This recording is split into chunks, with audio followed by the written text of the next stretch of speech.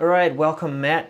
Thank you for coming along to the project kickoff. We're just going to cover off a few things today just to get the project underway. We'll cover off the objectives and we'll dive into some of the work streams and the work that we have planned.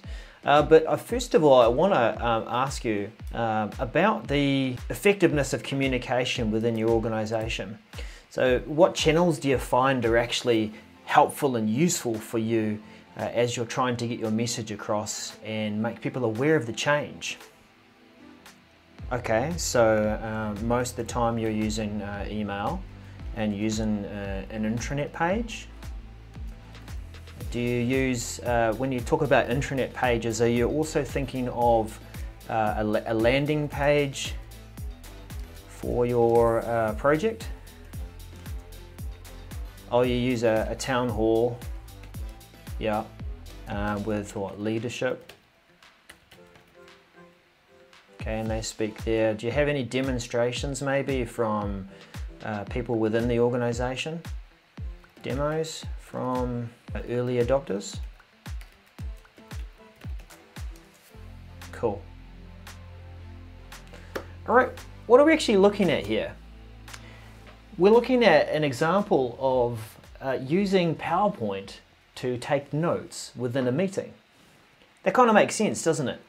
You've got the PowerPoint open. It's being used as a tool to keep people on track and to present things or to get the points across for the meeting. But I'm using a portion of the page where I'm taking the notes and it's appearing within the presentation. So it's all in one thing. And at the end of this, I can give the presentation and the notes to the people that have attended. Pretty good. How am I doing this? Well, let me break it down for you.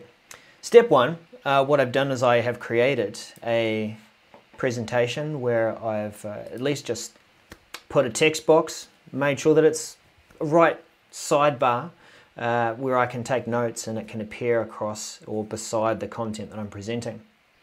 I have also changed up the, let's have a look at the shape format. Go into here and have a look at text options and then go into the text box itself, and I'm using the option shrink text on overflow. This means that I can continue to take notes, I can use indents, I can keep going, and the text is going to shrink and stay within the size of the box.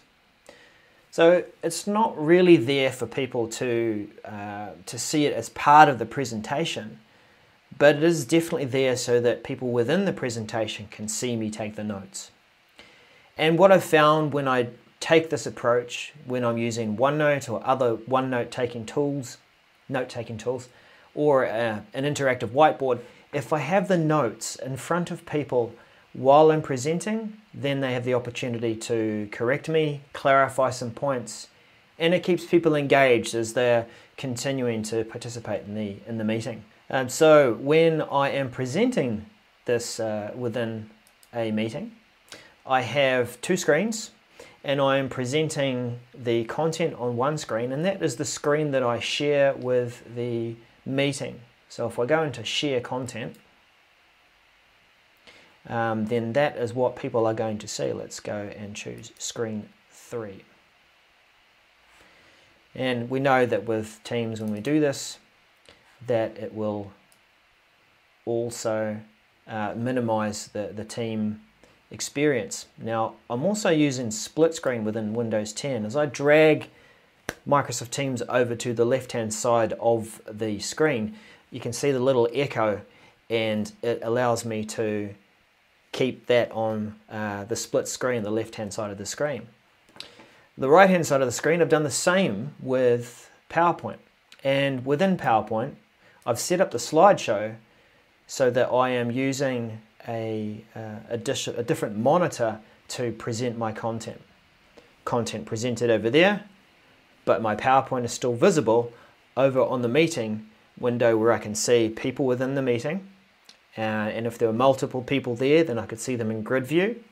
Still keep eye contact with them, but I can also see my content that I want to add notes to. And the great thing about this is, as I start to add notes, these notes are live. right? They're appearing in the presentation, shared with the people, and it appears as if it's been typed as I am typing. Great, isn't it? So that's a couple of tips around how to use PowerPoint to take notes within a meeting. I've been finding it quite a useful experience for some of my recent meetings, information gathering, interviews. I can set up my content on one side and I can take my notes on the other side, and we can take those notes together. I've even used this in the workshop where I have brought people in directly into slides. If we take a quick look at what that might be, we can right click on the slide and we can copy a link to that slide and send them through so that that's their slide to add their content to it. And that's a way of getting an interaction within the meeting. We'll take a deeper look at that in another video. But that's it, how to use PowerPoint to take notes within a meeting. Done. You know where to find me and you know what to do if you want more. See you again soon. Bye for now.